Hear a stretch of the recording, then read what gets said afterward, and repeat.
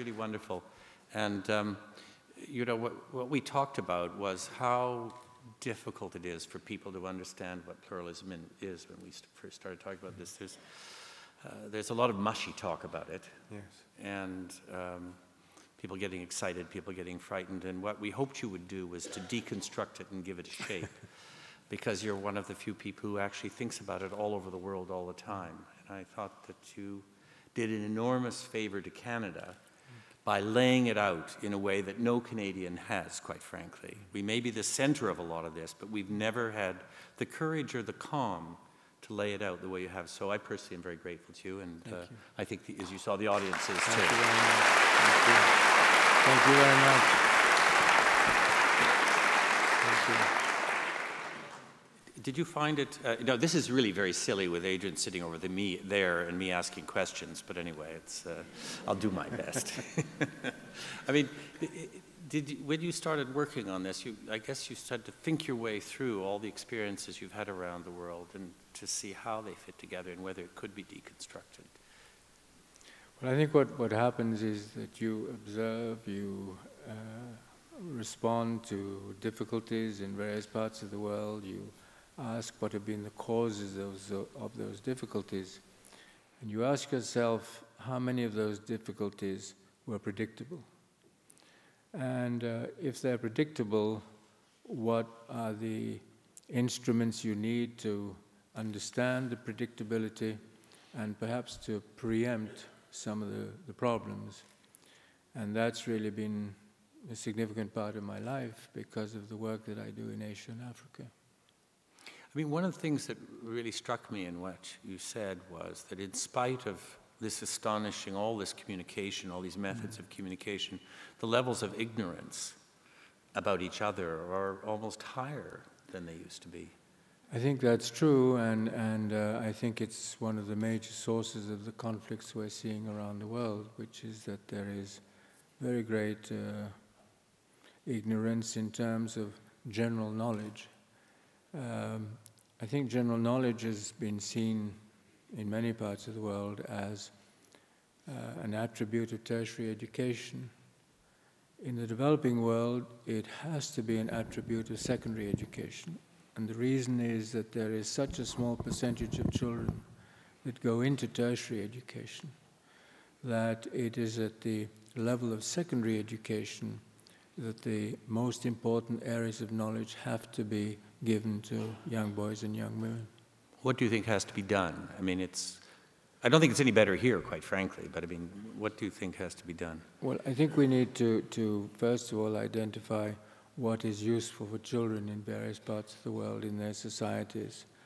I'm not certain that the curricula for rural children in the third world should be necessarily the same curricula as children in the urban environments, because there is commonality, but there's no equal use. So I think that what needs to be done is to define what is useful for the young girl or the young boy's future, and try to widen their horizons and give them knowledge which they can use during their lifetime.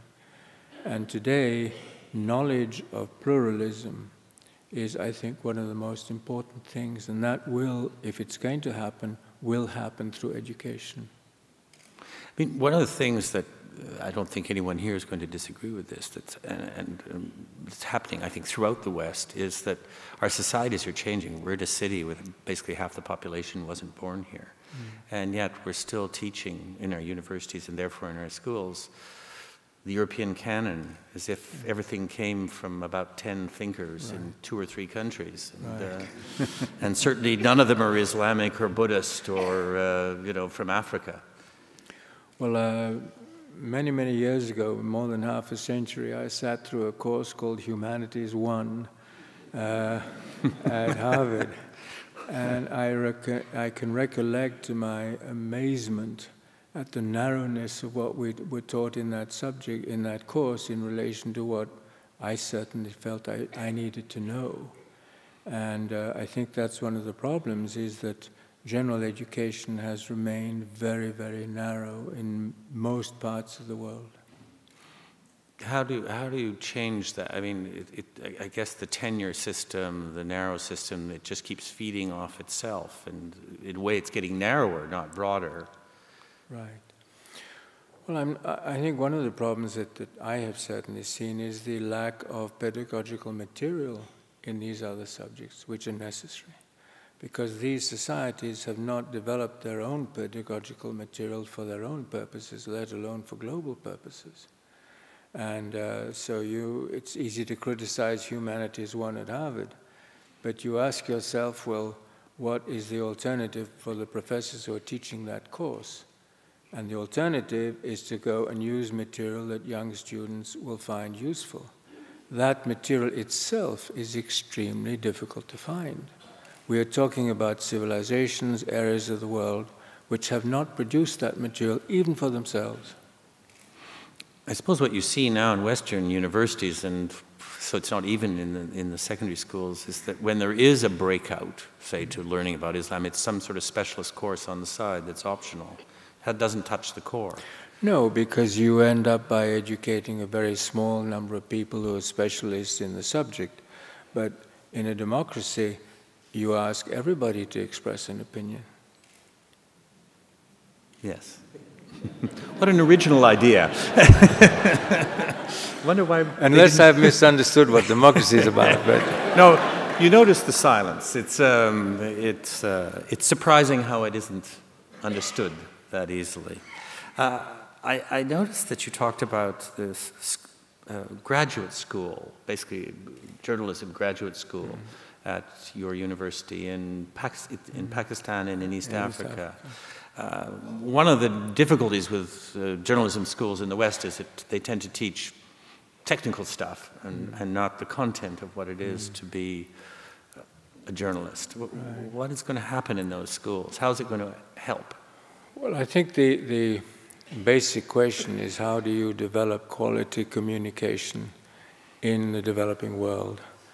And one of the things that we've looked at is who has the ultimate responsibility for what is sold on the streets, what is shown on television. And I think our conclusion has been essentially that it is the owner rather than the manufacturer of the product. And therefore what we're looking at in our School of Journalism is going to be to educate owners about what are their responsibilities to society, what are their responsibilities to the region. Because ultimately they have to decide what it is that they want to distribute within their own countries. Now, there are other areas also. We are finding it very difficult in many countries to find, for example, journalists who have been educated in comparative government. And so when you have a referendum on a constitution and you want to illustrate to your readership what are the difference of forms of government that people are being asked to comment on, finding the competent journalists to write on comparative government in the developing world is a very, very big problem. Which means that when there's a referendum on a constitution, the actual value of that referendum becomes subject to question. I was just, as you were talking about educating the owners, I was just staring out there at a handful of senior journalists, wondering what they were thinking about their owners being educated. It's a very fascinating concept, actually. I mean, has it actually started, or you're about to start it? No, we're about to start, and we've had a lot of help from a number of important institutions. But I think that, owners have different goals. Some run their operations just as a business enterprise. They don't really mind what they do to society. Others are very, very committed to political goals or to political parties or to faith communities. And what is really important is to try to offer to people in the developing world competent analysis. And it's the problem of finding competence which is so difficult for us. would you accept owners of Canadian media to come and be educated? I mean, no, I'm not being critical at all. I just was thinking about it as I was sitting here. You're open to all. Well, I'll give you a little secret. The Globe and Mail was a partner of ours in launching our East African newspapers. That's interesting. Very interesting. And they helped us put together what is today the largest media group in Eastern Africa. I don't think many Canadians know that. No. Has the Globe and Mail told us? I don't know. I'm staring out there at some people. Maybe that would be an interesting story to be told more in this country. Perhaps it has, and I was away. I don't know. It was fascinating the way you talked about, and I forget the exact quote, but that basically that I don't believe in some natural disposition to welcome the stranger, that in essence pluralism isn't natural.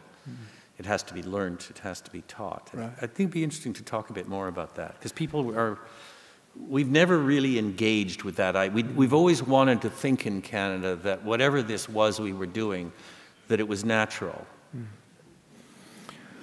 Well, and I don't think, it works, but there's no proof that it's natural. Well, I sense a pluralism of opinion on that in the audience, but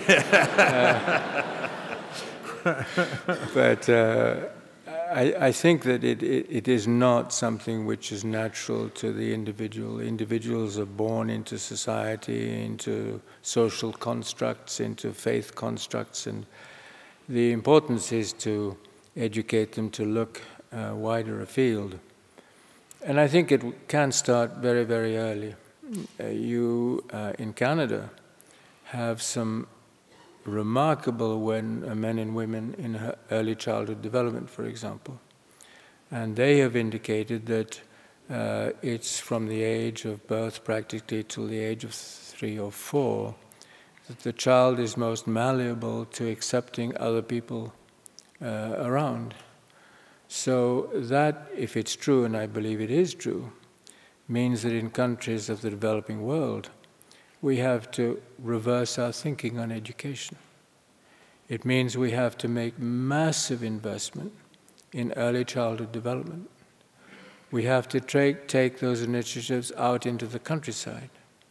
We have to harness many, many more women than have ever been thought of in the past, so that from the earliest age, difference is seen as normal, not abnormal.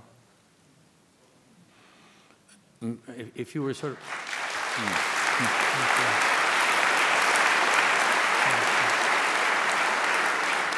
I mean, you're a Canadian.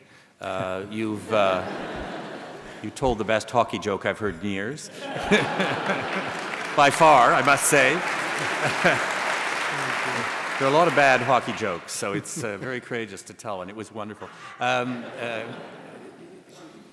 When you look at Canada, I mean, yes, we've done some work in this area of education for young people. Do you have any thoughts about what we could be doing more of? Well, we have done quite a lot of work in this field, and what we've tried to do is to render difference normal in all our educational material. And simple things. People who are of different racial backgrounds in little drawings for small children, wearing different clothes, looking at different objects, so that the notion of variegated societies is a common accepted feature of education. Later on, you can expand that into Humanities 1, and you can add a whole lot of subjects there. But I think that that issue starts much earlier with the development of the human being. Interestingly enough, Adrian and I were at a place called Rose Avenue Public School, which you would love, in a very heavily new Canadian area of Toronto.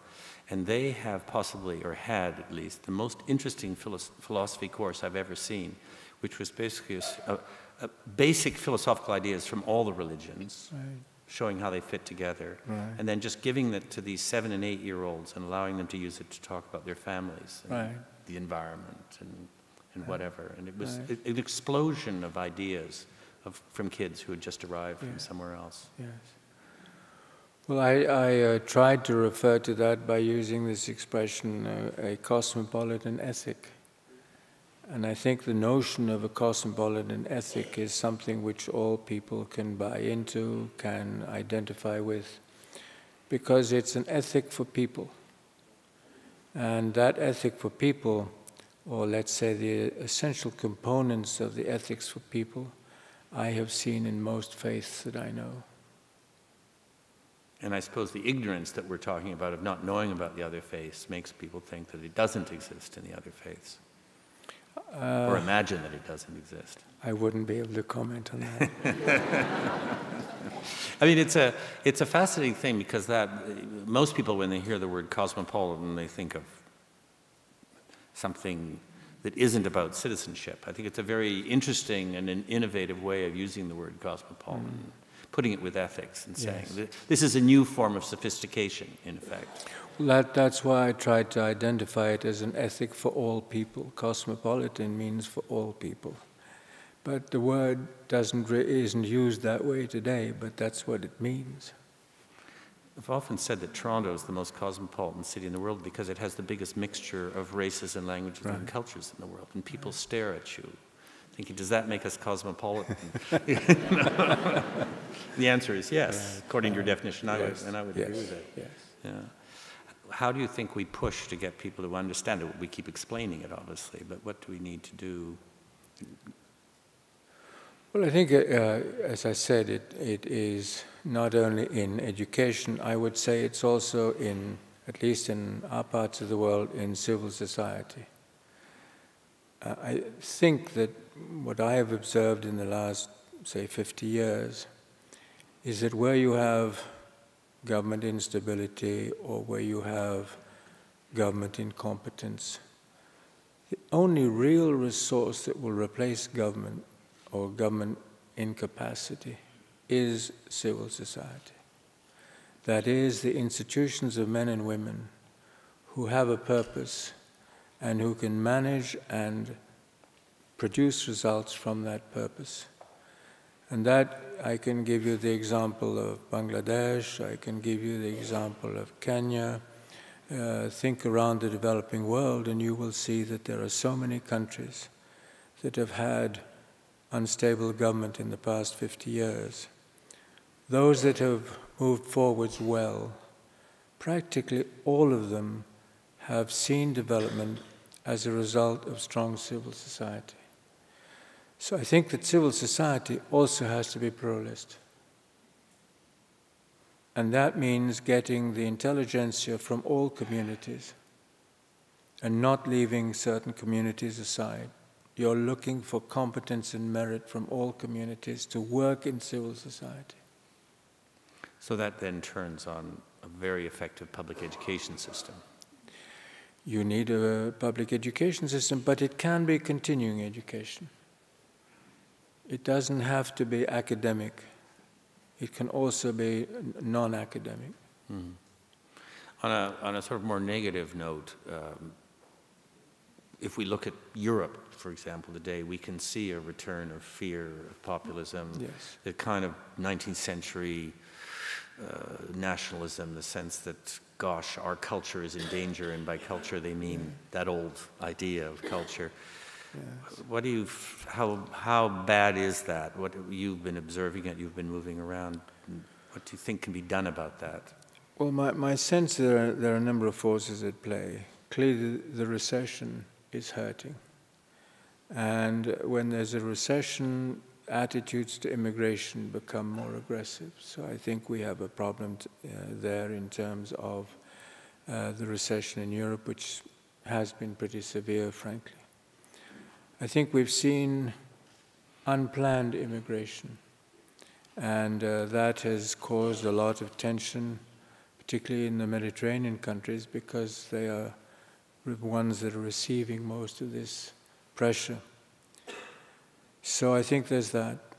I think there's the fact that there are immigrant communities, like here in Canada, which are bringing with them their inherited attitudes of conflict with others, for example, which creates a problem when they come into Canada or France or anywhere else. So there are a number of troubling signs there which need to be managed. I happen to believe it's only a passing phase, but I think that the European countries are going to have to take necessary measures to work themselves out of this phase. And I have to say that I mentioned it in my comments earlier. If there's a serious analysis of these situations, I believe you can preempt many of them. You don't have to let them build up to becoming difficult. I'm absolutely convinced that many of the situations we have seen and worked in, we knew that forces were building up to a situation where there was going to be a problem. And the difficulty is to identify what the trigger is. The difficulty is to identify what parts of the problem you preempt. But very often it's a composite of forces that come to play, like in Kyrgyzstan or in Kenya or elsewhere. Some of them are pre-conflict, some of them are post-conflict. So this is the whole role of the Global Center for Pluralism, is to go and understand around our globe where those forces are at play, and to see whether they are capable of being anticipated, maybe unraveled before they become problematic.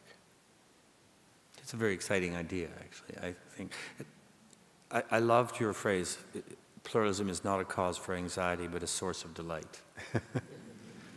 It's a wonderful idea. Thank you. Thank you. Well, I think you show it in Canada. Well, that's why the center's in Canada.